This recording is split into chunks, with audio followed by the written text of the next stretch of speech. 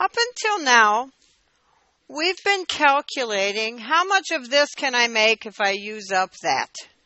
And that is called the theoretical calculations. And it's theoretical because we assume that that's what we'll make if we use everything and none of it gets spilled on the floor and none of it splashes out of the beaker. And that we call that the theoretical yield. And the theoretical yield is what we calculate.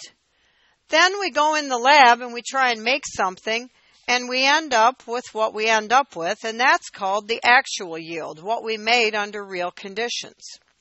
So the percent yield can be calculated as the actual yield divided by the theoretical yield times 100. So here's a typical problem you might see that involves a theoretical yield or a percent yield. What is the percent yield if the actual yield is 65.3 grams and the theoretical is 70.5? Well, the actual yield, 65.3 grams, divided by the theoretical yield, 70.5 grams, times 100, gives us the percent yield, 92.6%.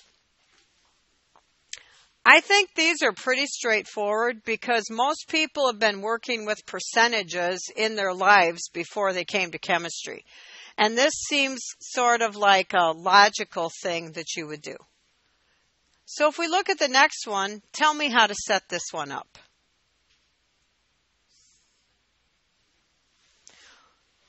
What goes on the top?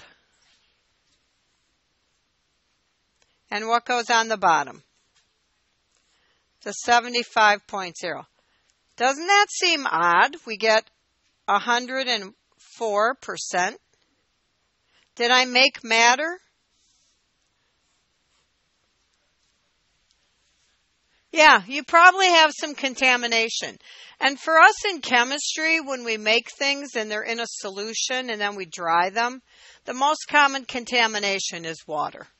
So we often see that it looks like students are getting higher than 100% yield, but they're really not. They just have water in there. Their materials really aren't dry.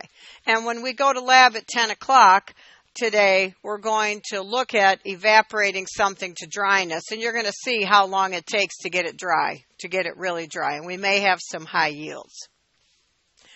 All right, do you have any questions about anything that we've done up until now?